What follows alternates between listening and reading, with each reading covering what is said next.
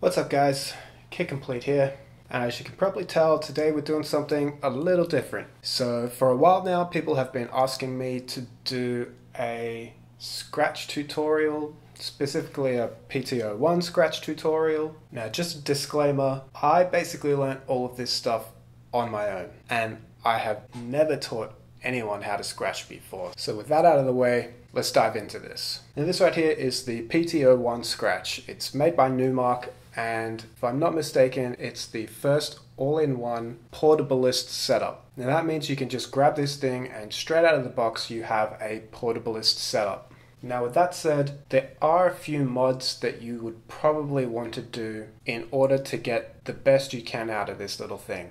So the first mod that I did, which is probably the first mod that everyone does, was upgrade the fader.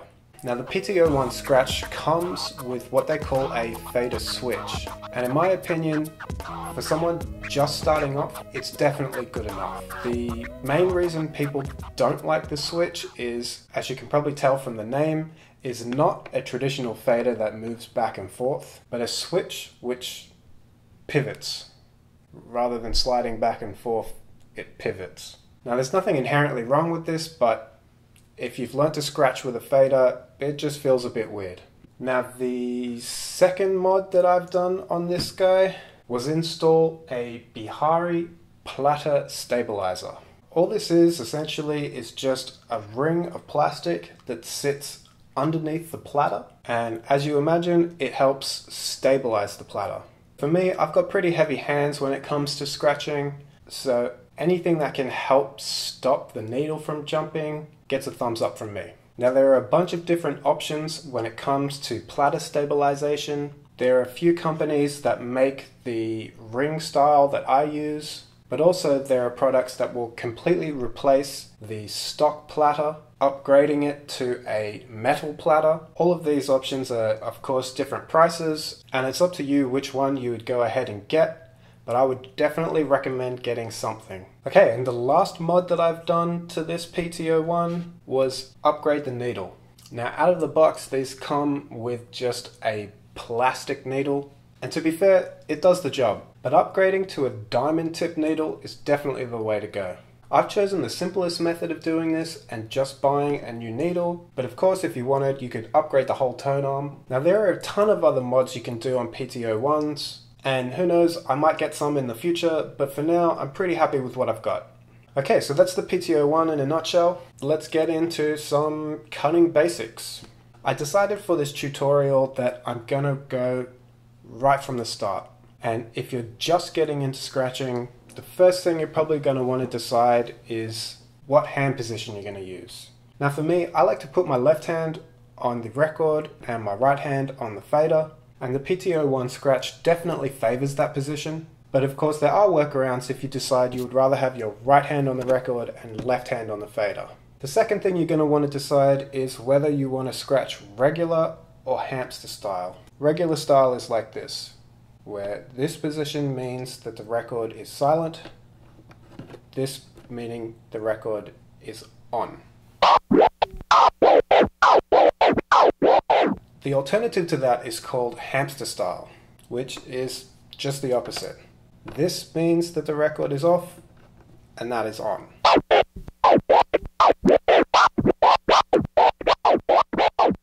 Now I don't cut in hamster style, and I'm really bad at it, so that's about as much information as you're going to get out of me on hamster style scratches. Alright, so the second piece of equipment you're going to need if you want to get into scratching is of course some battle records or scratch records. Now people always ask me, where do I get these records? And my answer is always the same. There are a few places that I like to get them, and I'll leave links in the description to where those places are. But if you just Google 7-inch battle records or 7-inch scratch records, you'll come up with plenty of results.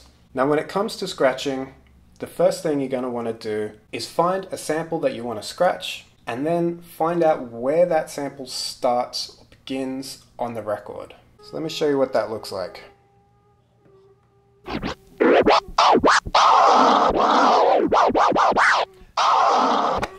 So I want to scratch this R sound. one of the fundamentals of scratching, one of the basics, is just being able to play a sample and then bring it back to the start of the sample.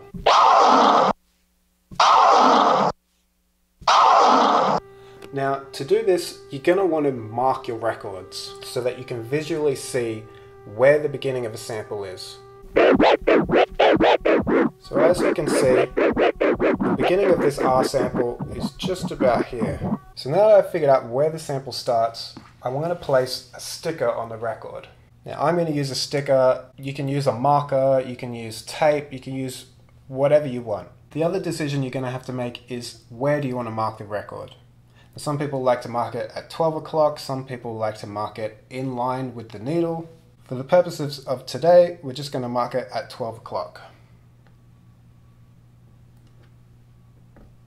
Now, we know that whenever we want to get to the beginning of this sound, we just need to line this sticker up with 12 o'clock.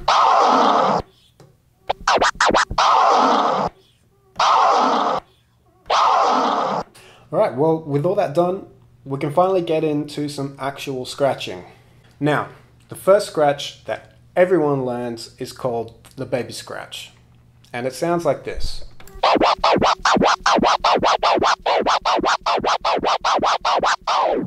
The method behind it is simply hand on the record, moving it back and forth. You don't use a fader, as simple as it gets. Now, you can do it fast. You can do it slow. And basically you want to use those different rhythms to come up with interesting patterns. So let's put that on a beat.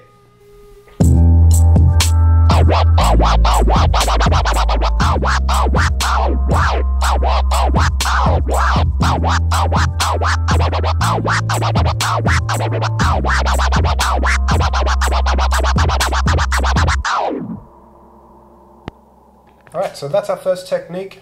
Done and dusted. It's super simple, might be easy for you, but this is where it all starts. This is where every other scratch is based on.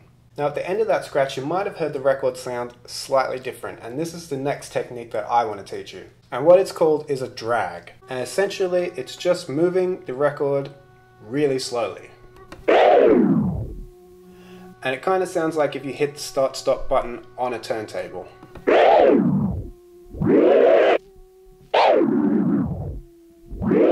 Now, I use this technique all the time. Using it in combination with a baby scratch, you can come up with some even more intricate patterns. So, let's put it on a beat.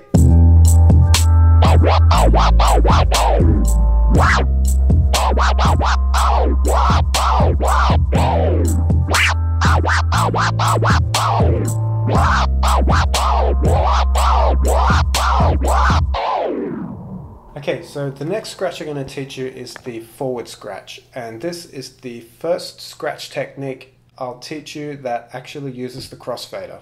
So what this technique is opening the crossfader, either pushing or letting the record play forward, closing the crossfader, bringing it back to the start of the sample. So I'll show you what that sounds like.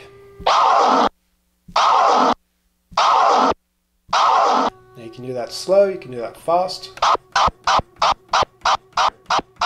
As I've been doing now, you can just let the record play, or you can push it forward. And that's basically it. So let's combine it with the scratches we've learnt so far and put it on a beat.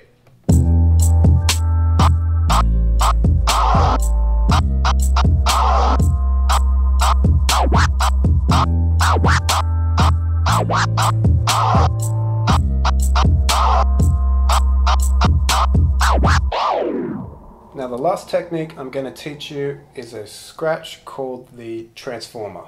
Now in terms of scratch history, this is one of the cuts that kind of changed the game. Also, it's kind of one of the simplest ways of making you sound like you really know what you're doing. Now the technique is something like this. Moving the record back and forth, just like a baby scratch. You're going to open and close the crossfader in time with the music.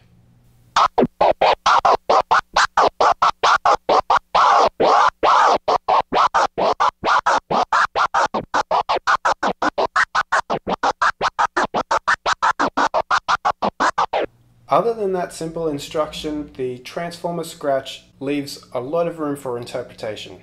One thing you'll definitely want to try is changing the speed at which you move the record in order to modulate the pitch of the sound.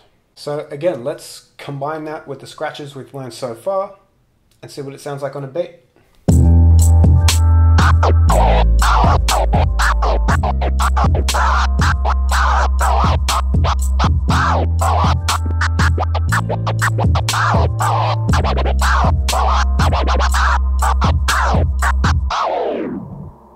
Okay, well, I think that's a great place to end this tutorial. And in my opinion, if you get these 4 scratches down, you can sound like a boss. Now, like I said before, this is my first time doing a scratch tutorial. So if you do have any questions or comments, please just leave them in the comments section. I get back to everyone who comments on my videos. And definitely let me know if you enjoyed today's video, if maybe you want to see anything more.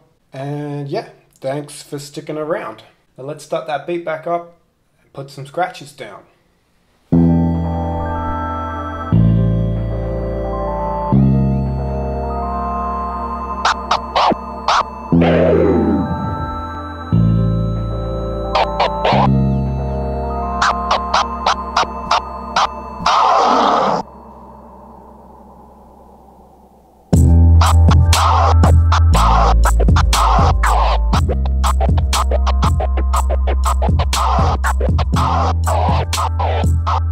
Oh,